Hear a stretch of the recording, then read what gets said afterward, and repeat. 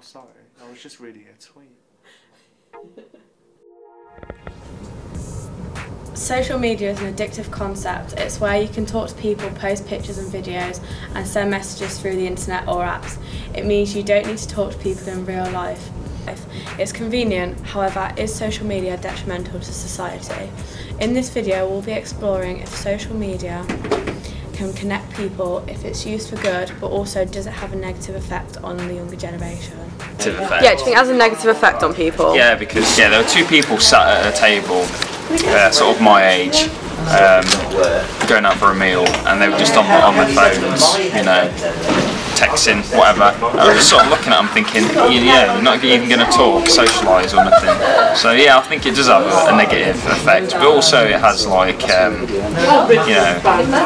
know, there's good things to it, you know, like, because obviously you can get in touch with people, like family who live abroad, let's say. Like I have an auntie and uncle who live in Australia.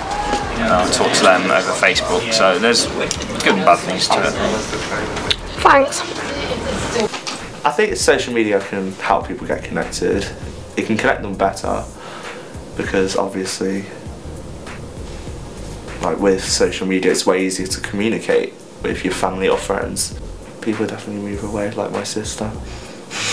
My sister, well, I wouldn't be able to speak to her if I didn't have social media without having to pay for phones and stuff.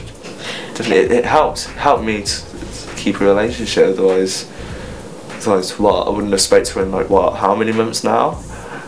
So yeah. Aww, gotta be thankful it exists. Yeah. Social media's good side is that it enables people to connect with others, to ensure that they can have relationships that kind of transcend time and place. So you can have a friend on Facebook who lives on the opposite side of the country or the opposite side of the world, and you can still stay in contact and be a part.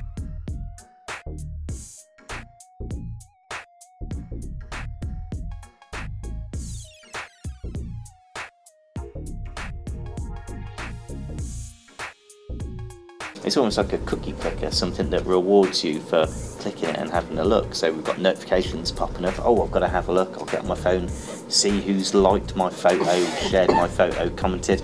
But I think that does cut into people's everyday lives. You know, they're more glued to their phone than they are to the people in the world around them.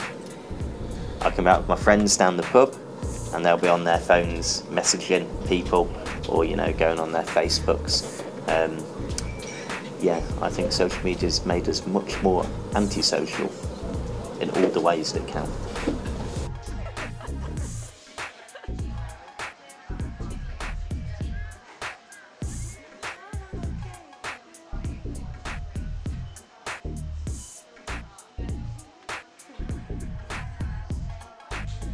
It is true, young people are addicted to social media. It has formed the fabric of their everyday lives, and I think they go to it to stay in contact with people.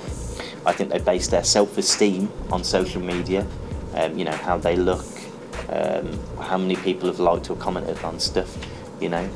And the amount of times I'm in lesson trying to teach and I'll go around and people are just sat on their phones, on Twitter, on Instagram, on Snapchat, and they're not working, they're not learning, they're not bettering themselves. All they're doing is kind of throwing themselves down this rabbit hole of social media. You know, what's the positive impact that it's given them?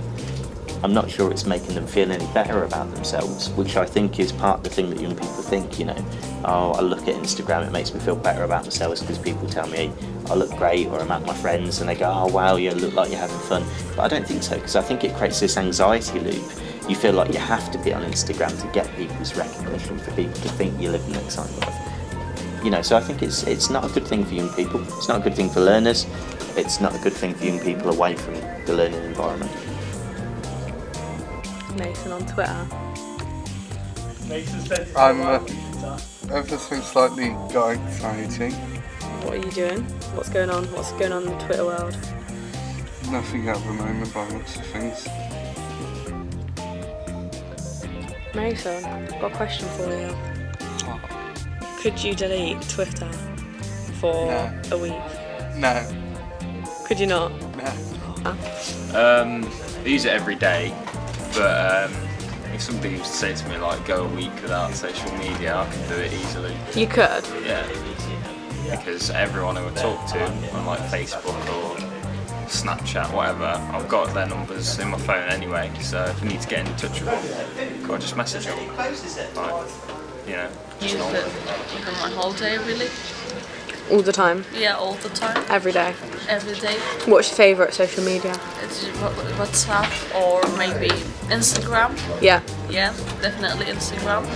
It's a bit more lively, become a bit old, like even the friend of yours, there's nothing interesting within what they're posting.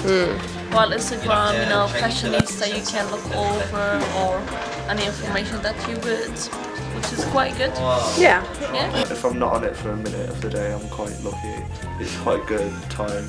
Unless I'm watching something, but like in a breakout, it will just always whack on. Whenever Twitter's down, that's like the one out of download. I feel lost without.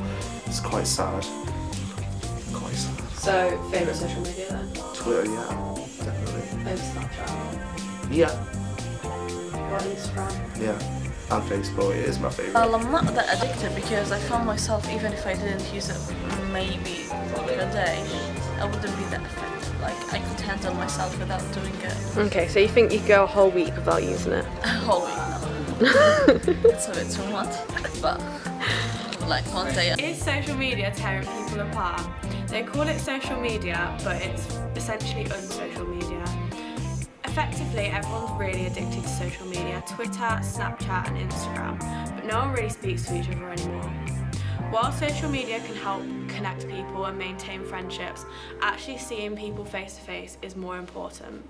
We should take more time out of our day to have a conversation with each other face to face rather than over the internet.